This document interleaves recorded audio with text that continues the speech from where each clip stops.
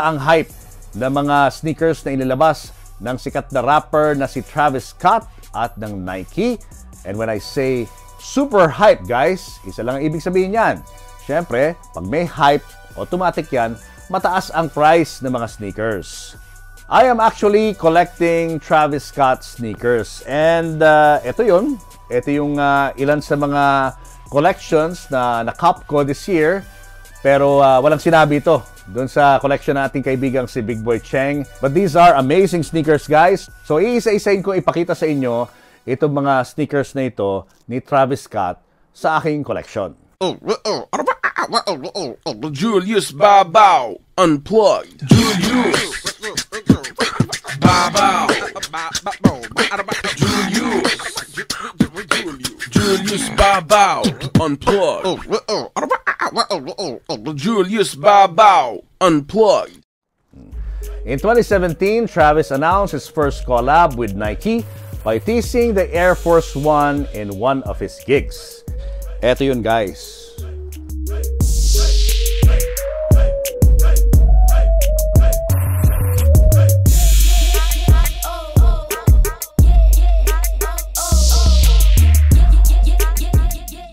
It's colored white, and I believe the fabric is made of what looks like linen or kinda parang burlap. Medyo dumihin siya, so kinakailangan ingatan mabuti. On the tongue, you will see a logo of the Ugly Man. Yan. And there is some mga bling-blings dito. You'll see a small Nike logo over there. And inside, you will see the logo of Travis. And what's cool about these sneakers is this swoosh is removable. Ayan, pwedeng tanggalin yan. Ganyan. And you have a choice as to what kind of design you will choose as a replacement for the silver swoosh. So, kunyari, ito napili mo. You can just stick it there. Ayan, okay. There. Tapos pag nagsawa ka na, remove it. Add another design. Yun. Ang kagandahan naman ito, every time na nagpapalit ka ng swoosh, parang meron kang bagong sneakers lagi. Kasi nag-iiba yung look ng sneakers. But ako, if you ask me, I prefer the OG, which is the metallic silver or metallic chrome. There. Oh, this is the Travis Scott Air Force 1. Ang kauna-unahang collab ni Travis sa Nike.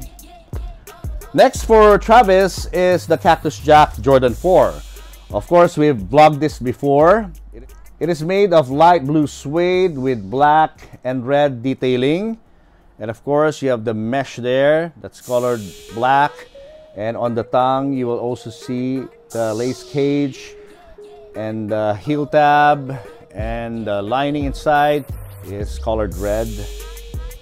Its signature air bubble and the black outsole overlapping the midsole.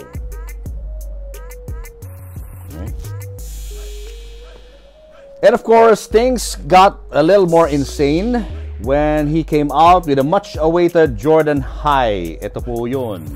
This is it. The sneakers, which was dropped in February of 2019.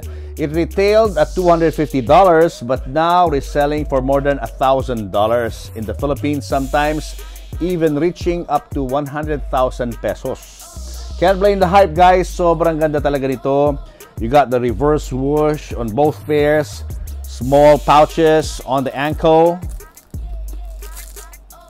There. You can stack little stuff there inside the pouch. The color combination of black, white, and brown is just amazing, guys. And it comes with 3 laces. Aside from the black, you have the red, pink, and brown. This one did not create that much hype in the reviews, but I believe that the Air Jordan 33 NRG Army Olive is one of Travis' greatest design. It's like a military sneakers, ballistic nylon uppers, and a pull to eject tag, and a toggle here that reads designed and engineered to the exact specification of Travis. Obviously, taking inspiration from Virgil Abloh, whose Nike Off-White are known for the texts that are written in his sneakers. Not as hype as the other Cactus Jacks, but I believe that this is something worth collecting. And we've got the follow-up to the Jordan 1 High. This is the Jordan 1 Low. Both have reverse swoosh. Compare it with a Jordan High 1. See the difference, guys? Similar color hues, but Travis played with the colorway as the High has a black swoosh, white uppers, and brown paneling, while the Low has black uppers, white swoosh, and brown lining. Between the High and the Low, guys, I am more comfortable wearing this on a more regular basis because of its comfort on the feet, and it's easier to match with any clothing.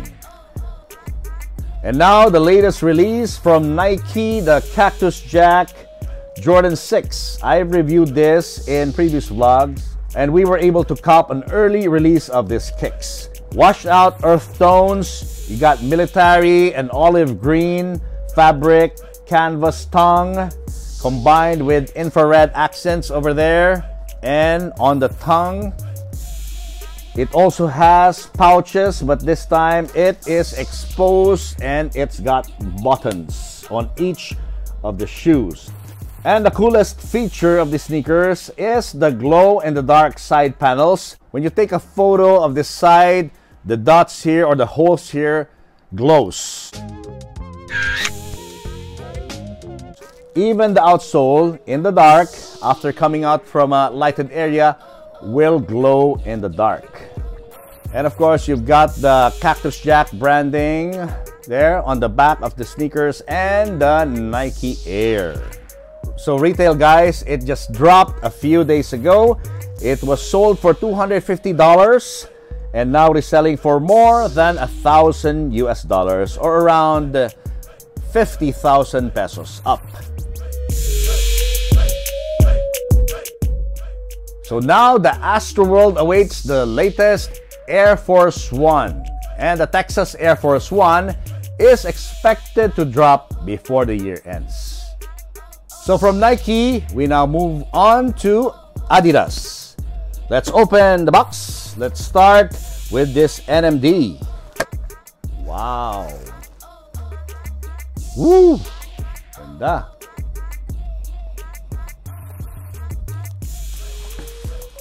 Check out the other pair.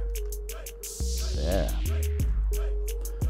This NMD is one of 3 Adidas original silhouettes designed by the tandem of Pharrell Williams and Nigo for Human Made and Adidas. The tandem redesigned the sneakers with a vibrant red heart patch on the toe box that says Human Made, and it has a 3-stripe branding of Adidas. The sneakers material is made of breathable prime knit uppers and a comfy midsole. Soft, and it's like a styrofoam. It also has this fiery textured red laces over here, and you got the mesh there, and at the back you will see the logo of Pharrell Williams and Nigo.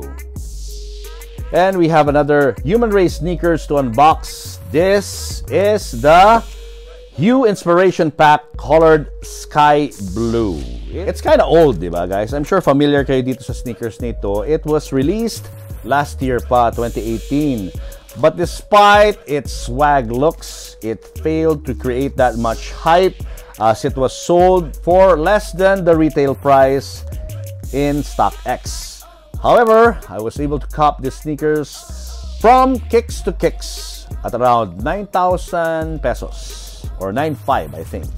But despite the not so hype reception, I still love the design, especially these Chinese characters na hindi natin maintindihan because it's foreign, but it is embroidered on the sneakers. And when I did my research, I found out that the meaning of these Chinese characters is empower and inspire.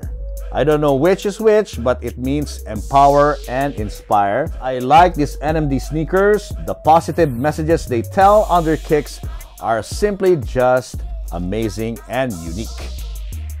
So guys, that's it for our unboxing today. Always subscribe to this channel para updated kayo sa mga nire-review natin ng mga sneakers at yung mga shops na pinupuntahan natin, where to get the best buys ng sneakers na hinahanap ninyo. And always hit the notification bell. And don't forget to post your comments below. I appreciate all your comments, guys. Thank you so much for subscribing and see you soon.